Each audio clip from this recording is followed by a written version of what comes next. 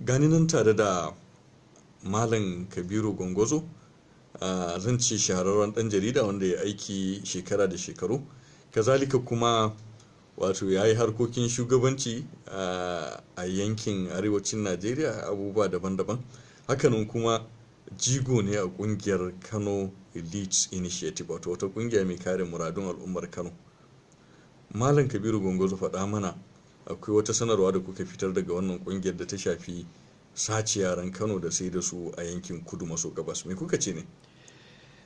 Alhamdulillah, a'udhu billahi minash shaitanir rajim, bismillahir karim. Malam Nasiru, kungiyar Kano List da Ruwana, kamar yadda mafiya yawan mutan Kano suka sani, kungiya ce ta sa kai ta al'umma da ta hada da take kusan ta kowa ce, za a yi cewa ta kowa ce a Kano. Shi yasa ma take da taken da ruwana da duk abin da ya shafi Kano, da ruwana da duk abin da zai taimaki Kano, ya daga Kano, da kuma duk abin da zai cutar da Kano. Wannan shine abin da ya hada 'yan kungiyar wuri guda. To of course a komai akwai jagoranci, to kuma Allah ya kaddara mana daga cikin wanda ke dan taimakawa ga shugabanni, inda Aisha Dankani, wata lauya tsohon ma'aikaciyar gwamnati kuma mai harkar kasuwanci, take shugabanta. To mun zauna mun tattauna, ana fito da labarin cewa wai 'yan sanda sun yi abin kirki, sun dawo da wayansu yara 'yan Kano mutum 9 wanda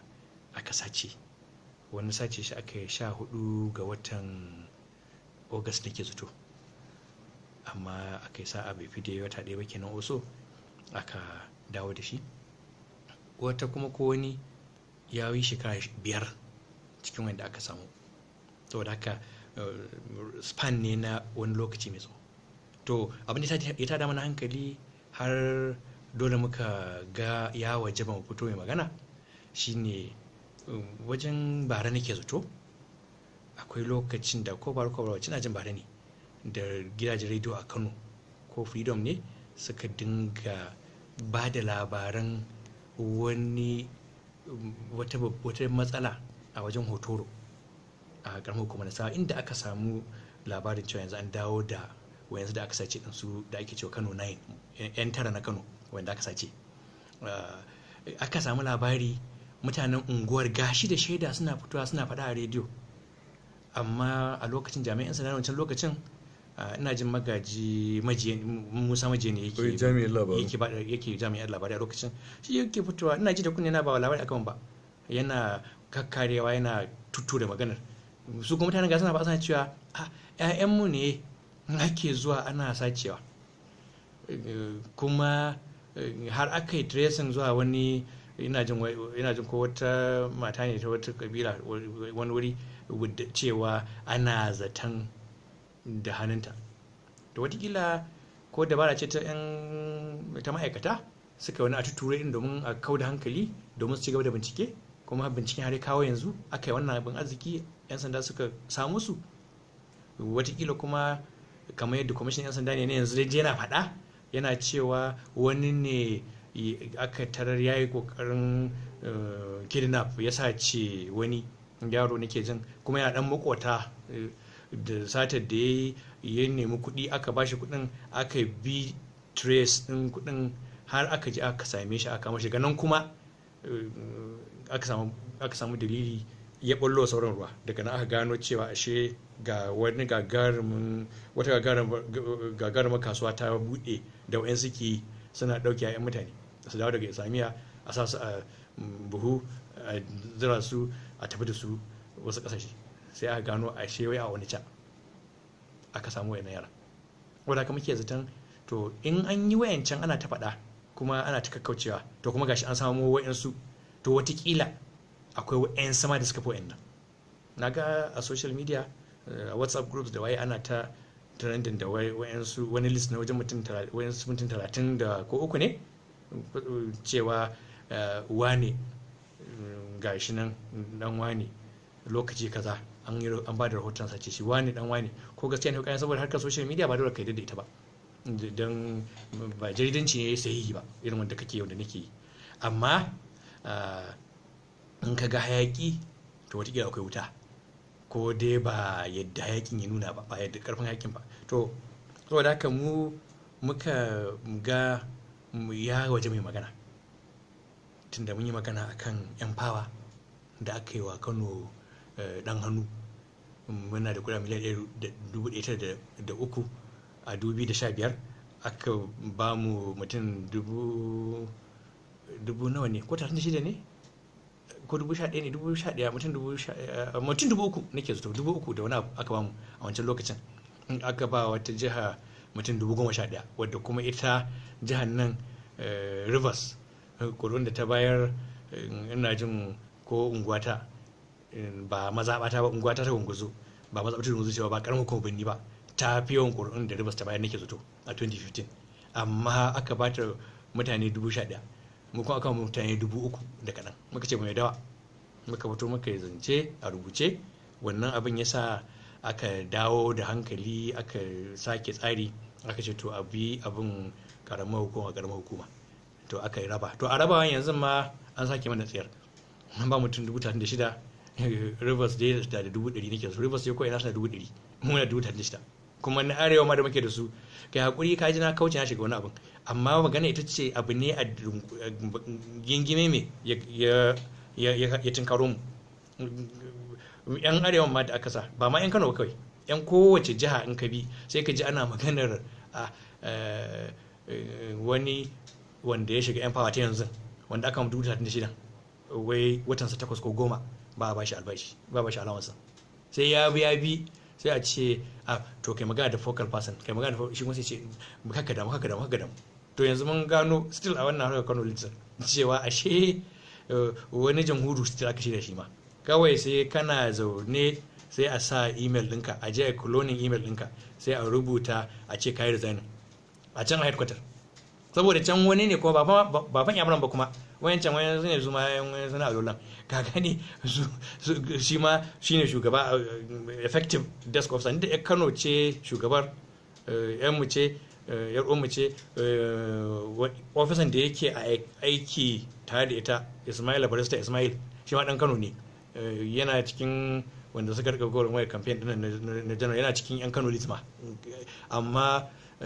ya za ka yi, matsalan mu in ba kai ne mai yin abin directly ba, in sawa za ka yi sai dai a baka labari an yi tsayar. To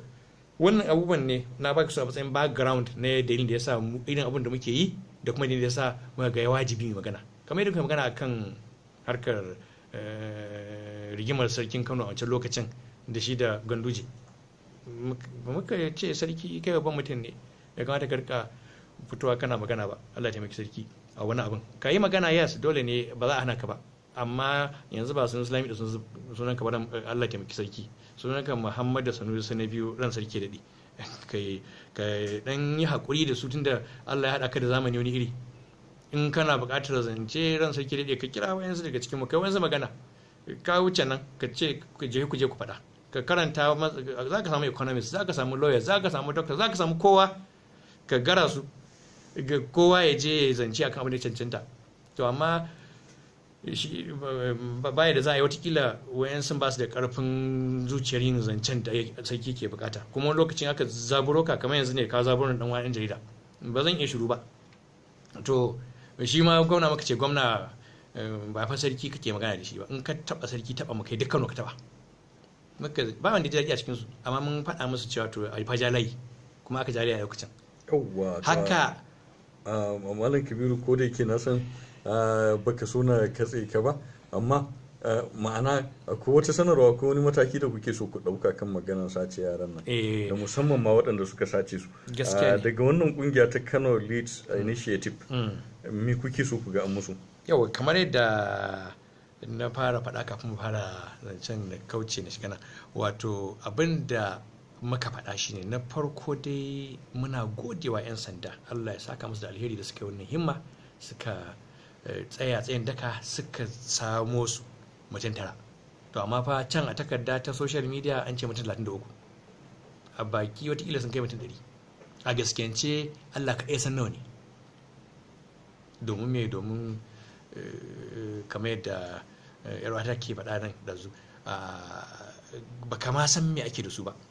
ka san mutum nawa ba ne, ba ka san ko watakila ba su fita da koke na a cikinsu su fita amfani da su, watakila su gaji sun mutu, watakila su irinsu ne, tun da za ka waje tuwa ɗansa ga halaka, waje yin kansa ga halaka, sai watakila irin wannan wanda aka mai da su zambi ba su ma sani ba, suna ganin su yan wayancan ne.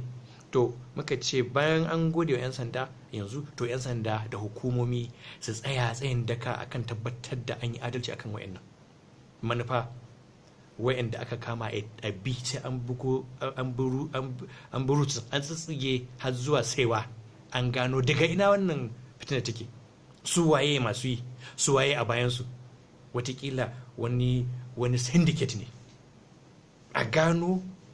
kuma a yi hukunci, kuma a yi shi a bayyane, kuma a yi shi yadda kowa zai ga an yi hukunci. Ita doka, ita shari'a, yin adalci a shari'a, ba zan ce na maka adalci ba sai in na yi adalcin kai kana ganin amma adalcin, ka ji amma adalcin, wanda ya gani ya san amma adalcin, duniya ta gani amma adalcin, saboda ka a yi musu adalcin da za su gamsu a musu, al'umma ta gamsu a musu su wa'annan tukunna. Sannan kuma a yi adalci ta hanyar bibiya a gano ina ragowar suke a bizaran, har sai an ina ragowar ire-iren wa'annan in akwai su, bangare ɗaya kenan. Sannan gwamnatin jihar Kano da majalisar jihar Kano da kuma ƙungiyoyi, don wani abin ba abu ne na talakawa na al'umma kawai gama gari ba, saboda sha'ani irin wannan da yake da sarkakiya, wato in aka bar kowa da kowa to komai na ya faruwa, fitina ta ya barkewa, kuma barkewa fitinan nan ba a san ina ta tsaya ba, wataƙila wanda ya barko ta kansa ta koma. Biki ma na cin zaɓe an yi, mutane suna murna, sun ragargaje sun mutu, shikenan an manta da su, ba san ma an yi su ba, kuma bayan ba sa nan ma ba a yi musu komai ba, wani nasu komai ba a kan kansu, amma su muna ma suke yi, balantana kuma a zo a ce za a yi sakawa mutane a ce kowa ya fito a yi kaza a'a. Shi yasa irin kungiyoyi irin namu ga wajibi ne fito mai magana, irin su kungiyar KC zai tabbatar to ba su fito su yi magana, Allah ya saka da alheri. Irin kungiyoyi irin su CNG ta matasa, coalition menene ta arewa ta sashen masu ruwa, su fito su yi magana, kowa ya fito yi magana, kuma inda hali da yanayi a yi ita gwamnati ta mata fito ta yi, gwamna kuma ya yi abin arziki, ya yi magana, Allah ya saka masa alheri daga fara yin abin, na ga maganarsa. To amma da gwamna da majalisa su ne da mulki a hannunsu, da 'yan sanda da kotu su ne masu aikin mulki na tabbatar da adalci a hannunsu. To su 'yan 'yan majalisa da gwamna to su tsaya tsayin daga su goyi bayan 'yan sanda, su goyi bayan kotu, a yi hukunci a zahiri. 'Yan jihohin waɗanda suka yi wannan abin ba wai mutanen da suka yi ba, su zo a yi lissafin diya, don wannan ransu ne aka halaka, diya a auna wace diya za a biya su ta asarar rayuwarsu da aka yi musu zuwa yanzu. Wani an ce kwasa baya ji yanzu, kuma watakila har rayuwarsu ta kare an yamur yake ka gane, saboda haka a biya diya. Sannan a aikace don a tare wannan, majalisar ɗinkin duniya da NAFTIP masu sa ido a harkar ya ake cewa sasace yara da tozarta su da azabtar da su, NAFTIP da Human Rights Commission da duk wata kungiya ta duniya su fito a rubuta petition aika musu, su sa ido su tabbatar cewa bala'in da aka yi wa wa'annan an tsaye da shi, an kuma maganta shi, kuma an shirya abin da zai hana yin irinsa a gaba. Sannan ƙungiyar nan muka kira gwamnati ta jiha cewa wannan abin arziki da aka fara a baya, wanda ya ɗauko tarihi daga cancan baya, ko na shugaban ƙaramin hukuma na tarar da irin wannan, a je a sake raya unguwanni da masu unguwanni, a wa gidaje rajista wanda aka fara, alhamdulillah an fara canja sake yin rajista na gidaje an yi sababbi an soma amma bai gama gari ba ko cikin birni din kansa da lokacin gama sun birni to a yi har na ƙauyuka kowane gida a yi mai rajista kowane gida a yi masa fayil a samu abin da ake cewa data ma'ana ƙididdiga a san shin wannan gidan na ma Nasiru El-hikaya lamba 242 da kowa da 44 Malam Nasiru shi da waye kwana aka zo mana za a maganar sauro ne maganin sauro in aka zo ni na fito da kaina nake kofar gidan ki magana da yaran duyaya mata nawa a gina ce anan mace ɗaya ce to yara fa kaza ne a cikin kana da sun kai kaza za a baka 3 in sun kai kaza za a baka 4 amma daga nan iyakacin sa kenan to an yi kirga wannan ba za a kirga a rubuta a yi fayil ba a san to shikenan kuma a gidan waye mutum nawa ne ake census na population yawwa to a yi lissafi a san su waye a gidan me ya sana'a su sannan Malam Kabiru ko da ke na sake tsaye da kai ba komai daidai ne wato shanin dan jarida kenan da bayanai a ƙarshe akwai abin da ka kawo cewa yaran na akwai watakila wanda ma yana harshen Igbo kawai ke ji har ƙarshen rayuwarsa to idan Igbo suka je za su yi murna su ma 'yan Najeriya ne a ce an samu laifi ne don yaro ya koyi harshen kabilar Igbo shin wannan abin da kuke nema ku dauko dinnan ba zai kawo kin jinin al'ummar Igbo a yankin arewa ai babu ai ba kin jinin Igbo mu a Kano akwai wanda muke kin jini Kano ai mahaɗa ce melting pot ce amma mahaɗa ce da ta yarda da cewa in ka zo ka yarda da Kano to ka zama ba Kano mai son lafiyar Kano zaman lafiyar Kano arzikin Kano kuma so samu ne mai addinin Kanawa da yaren Kanawa kuma ba ka da inda za ka je idan wani bala'i ya tashi Allah ya kiyaye ya tunkaro Kano saboda haka kuma ai ma in ka koyi yaran mutane ai ka daga shirin su ko ba ka aka ce hadisi ya zo ba ban san ingancinsa ba amma an ce wanda ya iya yaran mutane ya tsaye daga shirin su ai ba laifi bane Igbo amma laifin shine kamar yadda Lady Aisha take faɗa yaya za ka ɗauke mutum daga inda yake yana yaro ƙarami ka canja masa alƙibla ka canja masa addini kuma a ce shi kenan ai ba komai don kar a ji haushin ka ko ire-iren ka ba sha muka yamarai ne suke ba amma dai wanda suka yi nan yamaran ne after all ba hausawa sun tafi Lagos kasar ba ce can kuma ko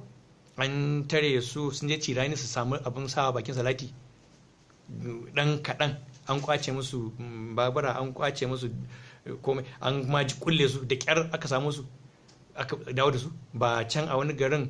wani gwamna ya ma yi identity card na ko Peter Obi ne na Anambra ya musu identity card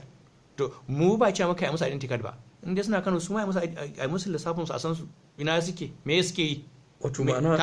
man Kabiru wannan al'amari kar ya zama an ɗauke shi kan kabilar Igbo ne maimakon a ɗauki wasu masu aikata laifi ne suka aikata wannan abun saboda kowace kabila a Najeriya za ta iya samun miyagun iri waɗanda suke aikata wasu abin da suka saba doka kwarai ga dangin mu Fulani da abin da aka ce su suke ta yi ko babu amma ai ba mu ce kuma abin arziki ba ne cewa muka yi ni da kai Fulani ne amma ba mu muke yi ba kuma amma muka ce a dubi me yasa ma suke don shigantakar da suke yi kuma a tsare a yi magani amma wannan din to su ma tsare a yi maganin mana yaya gwamnoninmu da aka yi musu nasu aka yi musu rashin kirkiwar lokaci gwamnati suka tafi can kasarsu kuma nan a Kano kwanan nan fa bai shekara ma gab da zabe gwamnan Kano yake faɗa cewa ku garinku ne fa kowa ma ka ba mai za ku je which is true ba matsala amma ni na ganin lokaci yayi watakila a canja tunani watakila mu ne na taune ne masu son dole sai an ci gaba da yadda ake yi da ba su restructuring ake magana zai ba kowa yake cewa restructuring to restructuring din mana a zo a sake duba tsarin mulkin gaba daya a buɗa shi a baje a faifai ai an yi zance iri akan tsarin mulkin ƙasar nan an ce da can muna parliamentary, da can muna da shiyoyi, kowa yana da karfin yanci a inda yake. To a koma shiyoyin mana in haka ne, a koma tsarin parliamentary din mana, wanda ba wanda zai zo haka kawai ya mana takaye, ba kamar yadda da ake mutane ba. Kawai sai mutum ya zo kawai kai malam Nasiru ina son kawai na shiga zaɓe na ci, kawai kai sai da kan zo baka makami, ko ba dan garin mu bane, ko baka taimake ni ba, saboda baka san ma me mutane suke ciki ba. Amma ka zo a canza tsarin ma gaba daya, a ce in za ka zo ma ka zama shugaban kasa, ko za ka zo ka zama prime minister, ko za ka zo ka zama gwamna, ko za ka zo ka zama minista, to mafi rinjaye akalla kashe 60 zuwa 70 sai wanda tabbas yana da unguwa da karamar hukuma da zai fito ya tsaya, mutanensa sun san shi, ya zama su yake yi wa, su suka zaɓe shi. Wannan ai shine matakin structure da farko. Sannan kuma a dubi shiyar, a ce shikenan shiyar ko to nan mun tare iya nan kasan mu ce, kai da zaka zo mun yadda dan Najeriya ne, kamar yadda mu je kasar ka a Najeriya muke, shiyar ka dan Najeriya ne, amma fa an ce ba kowa ba sallama mugu ne ko? To in an shigo a sallama, in za a fita a san an fita, in an shigo a san an shigo, in ka shigo muna tare mu zauna lafiya a matsayin aminai yan uwa. Kuma ka zo da alheri, ka ɗauki alheri inda ka tashi ka bashi a inda yake. Haka kuma mun zo ƙasa haka, babu wata magana ta ga nan Afirka ta Kudu ne ake, ba cewa ake wani sabuwa sun faru ba da wayansu, ba zuwa aka yi ana cewa ai ba ku yi hakuri a zo a daidaita. Ai saboda ba nan ba ne, ba yadda za ka yi. Mu ma nan tun abin ya zama haka, suwaye suke asasa rigimar shaye-shaye, suke shigo da kayan shaye-shaye, kayan mai, suwaye ba criminals ba ne ko? Ai crime ne. Ko bahaushe ne ke yi kyale shi za a yi, ko bafulashi ne ke kyale shi za a yi, amma waye cibiyar jigon yi? An zo a ɗauke wajen sayar da magunguna ɗin ma daga cikin kasuwar Sabon Gari, a kai shi wani wuri, ya zama jidali. Kotu aka je aka sa jigaji manya-manyan lauyoyi suka tsallako da kasashensu. Sai da wani gwamnan can shi ya zo ya ga gwamnan Kano a lokacin na baya, cewa dan me za a yi haka, a kyale mutanen su sakata su wala. Ba ci ake kasu cinikin ba, a su ciniki a fili a idan mutane, ba inda za a zuwa suna boya ba. Kai tashan mota fa, tashan mota, an aje tashan mota, mu mutanen mu in suka zo suka yi tashan motar gada-gada ta gefen titi nan jikin gadon Lado, da kyar suka samu suka zauna a wurin. Kana zuwa kana yin tashar gada-gada, za a zo da gorori da 'yan sanda da a tashe ka. Amma su tashar su zururu, su je inda suke, su je abin da suka kawo su suka sani, abin da za su kwasa su suka sani. Wannan wani abu ne, haka za a zauna a yi tunani, a duba abin a natse, gwamnatoci da ƙungiyoyi su kalli abin, amma a yi shi da nutsuwa, a yi duba a gani. Wai an ce maganin ƙiyayya rabuwa, ba ce maka rabu ba. Muna son Najeriya, amma ba mu ne na tau ba. Idan ba kwa son mu a Najeriya, ba kwa son mu a shiyar ku, ko kun kwasa shiyar mu, wannan irin wayo ne. Malam Kabiru, idan muka kyale ka watakila za mu kai har wani dogon lokaci ba mu kammala wannan zanta mai muhimmanci ba. Don haka kuma watakila masu sauraro da kallon wannan faifai za su fahimci duk me kake nufi. Mun gode kwarai da gaske Malam Kabiru Gwangwazo da wannan dama da ka bayar aka zanta da kai. To alhamdulillah, na gode kwarai, kuma kamar yadda na soma, ina roƙon a dubi abin da idan basira.